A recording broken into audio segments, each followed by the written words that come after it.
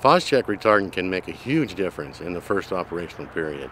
We can catch the fire before it gets big and starts running.